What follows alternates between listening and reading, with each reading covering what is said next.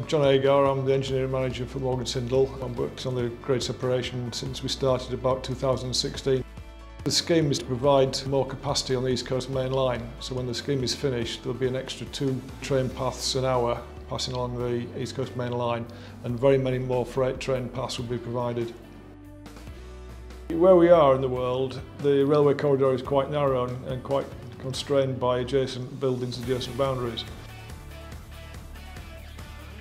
And one of the things we had to do was to divert a river, reinforce the river with a new structure, and we built the railway on top of it, and that created us some space to be able to widen the existing railway lines, to build the new railway line between the outside the lines that we've created. We've also had to divert 2 lines over 800 metres or so to physically give us a space to build what we're building.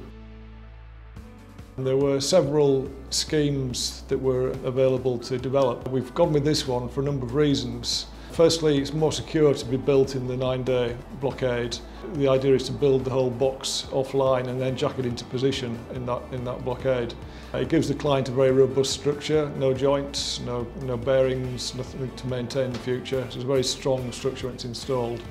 And we can build the whole structure before we start. So all the intention then is to build in the 9-day blockade, dig and push as we go. The solution we came up with was a cheaper solution than the alternative that we had on the table. At the front of the box there are 2 cutters, which as we push the box forward, they will cut and just cleave off the last of the clay excavation and give us a very neat cut to push the box into.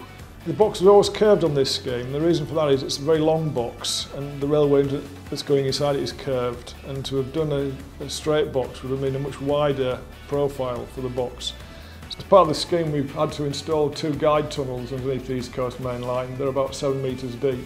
They're also on a 750 metre curve, and so the next stage then is to fit them with the concrete foundation and guide walls. And as we dig and push the box, we'll expose the top of the tunnels as we move the box. That will uncover the guide path just in front of the excavation as we go, and we'll be able to push around the curve of the box guided by the guide tunnels. We've now finished the TBMs, they've gone away, and we're now preparing the fit out. I think this is probably one of several dive-under type constructions that are going to be installed over the next 10-15 years.